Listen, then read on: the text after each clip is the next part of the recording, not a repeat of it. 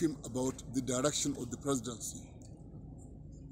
The latter is important because the election of Nigeria or a Nigerian to the position can only happen if what is happening at home also had the confidence of the international community. The fight against corruption has really taken traction under the leadership of Nigeria at the United Nations. The discussions concerning combating illicit financial flows and the fight to return assets to countries of origin has been led effectively by Nigeria with the support of many countries, especially Norway.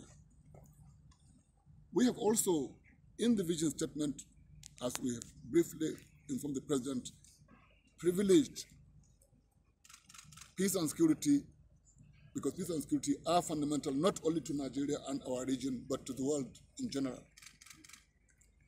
Next, we are focusing the presidency on poverty eradication, because poverty is a compound affliction.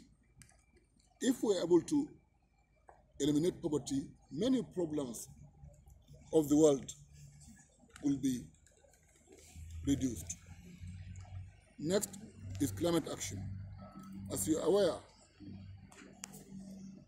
not only in Nigeria, but all over the world, climate is connected to problems of low production, problems of movement of people, migration, you have seen, but also it has generated conflict. Largely, the problem in the Lake Chad region has been fueled over a long period of time by climate change. This is not a Nigerian problem, it's a global problem.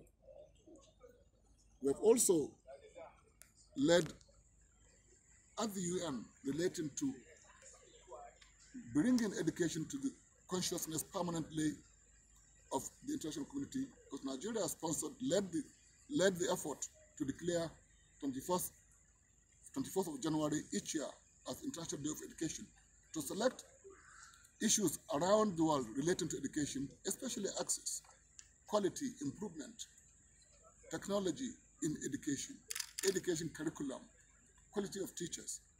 All these are issues that can be raised each year